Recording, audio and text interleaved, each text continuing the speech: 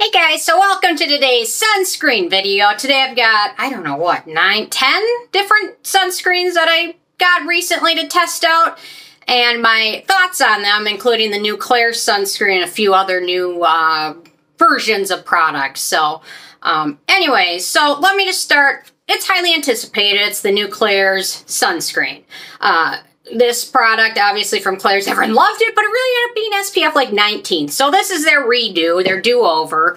They took about a year to do it, which is fine. I'd rather spend more time on it. Purito, what happened with that? Purito was going to release 3 new sunscreens. They only released 1 that I saw, which I hated. But anyway, whatever. They were the other ones in this big scandal too. So anyway, so I've been testing this one 2 days now. I just got it. But I do like it. It's got multiple filters in there, much more filters than their original version. No fragrance in here. It has aloe as well, purslane, a good antioxidant, strawberry fruit, anything else like super exciting. That's about it. So some nice other ingredients. No fragrance in it. It's really light. I'm wearing it today underneath my foundation and quite nice. Enjoying it. Do I fully trust it? Would they mess up? Would they F up again? Could they F up again and get away with it? I mean, they have to know everyone's watching them release this sunscreen and wondering if it's going to be the real deal or not, right? They wouldn't screw up twice in a row, would they? I don't know. But anyway, here it is. So, liking it. There we go. So, very transparent. No alcohol in it. No fragrance. Really nice. No complaints. Feels pretty similar to their other version, which was SPF 19. So just a touch thicker, but sets to a natural finish, not shiny, not sticky. So far, plays well with other products. The 2 times I've tested it. Anyway, so there we go. I'm liking it, but I'm still apprehensive. Am I going to pick this on the sunniest, hottest day of the year? No, I'm not. But later on this week, I'm going to talk about the hardest working sunscreens. So anyway. There we go with this one. Let's see. We've got Verdio, Round Lab, Marion May. Okay, let's go to the Wishtrend one. Talked about this a little bit. They came out with the new sunscreen. So far, I have to say, I'm really trusting this one. It's a little bit thicker than other sunscreens, which makes me just feel like it's more trustworthy. Plays pretty well with other products. It's a bit thick on the texture, but once you smooth it in, it sets to a really nice finish and non-sticky, plays well with other products. So there it is. There's the Klairs. There's the Wishtrend. No fragrance in the Wishtrend one either.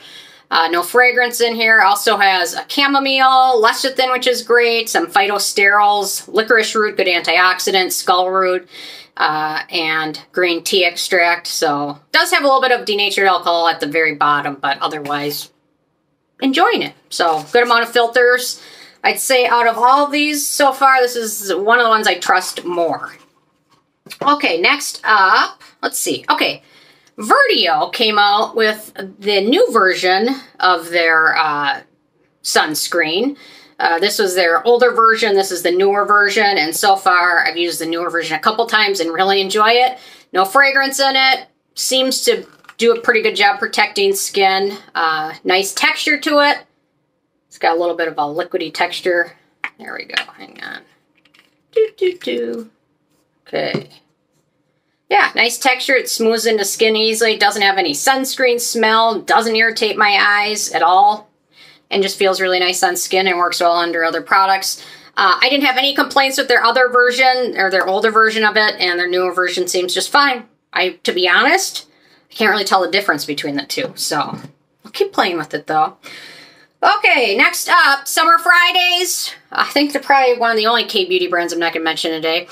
They come out with this milk sunscreen, which is really nice. It's mineral, not chemical.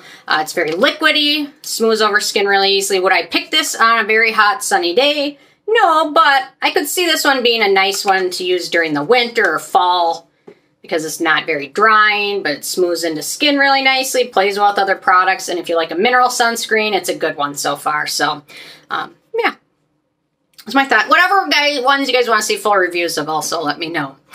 Okay, so this one, the Soon Plus, this one came out. I thought it was a little thick. I didn't love it. I didn't hate it. It has a little bit of a white cast. It has no fragrance in it. It has some nice ferments in there. It's a combo sunscreen, so mineral and chemical. I know I mentioned this one a few days ago, but let's see. I'm running out of arm space. There we go. But this one's just a little bit thicker than what I like, but anyway, there we go. Again, no fragrance in it, which is wonderful. Okay, next up, the Round Lab Mild Tone Up, Mild Up. I'm enjoying this one. Personally, though, I like their other version better, their previous version, but this one's just fine. No scent to it.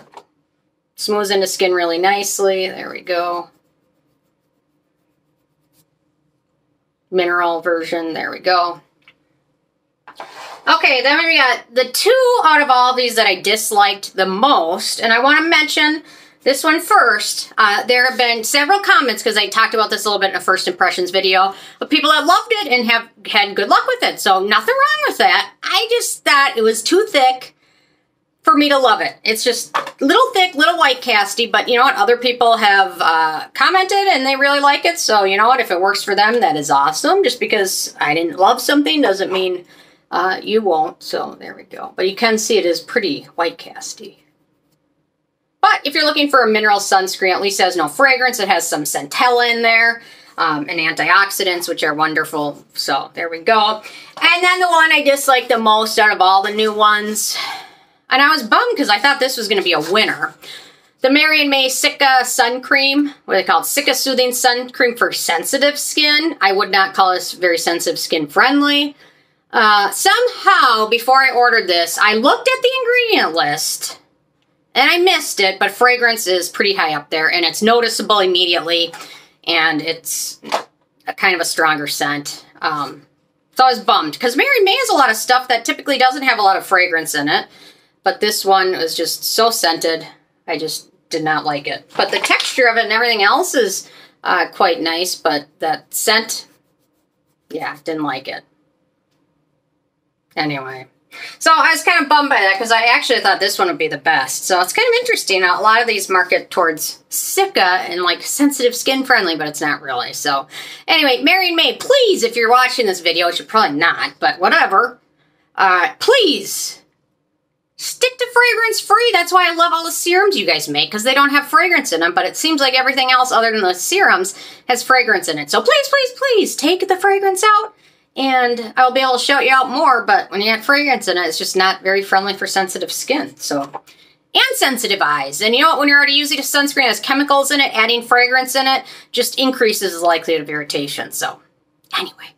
So there we go. Whatever you guys want to see fully reviewed, leave a comment and I will do that. Oh, I want to mention this. A few of you have asked about this. It seems to be out of stock everywhere. So, I don't know. If you love this stuff from Australian Gold, do some shopping on it now, because I don't know what's going on with it. But anyway, I thought I'd mention that because I was asked a few times what's going on with it. So anyway, thanks so much. Leave a comment. Love seeing you, and I will see you guys more tomorrow. Oh, Ike wants to say hi. He's taking a nap.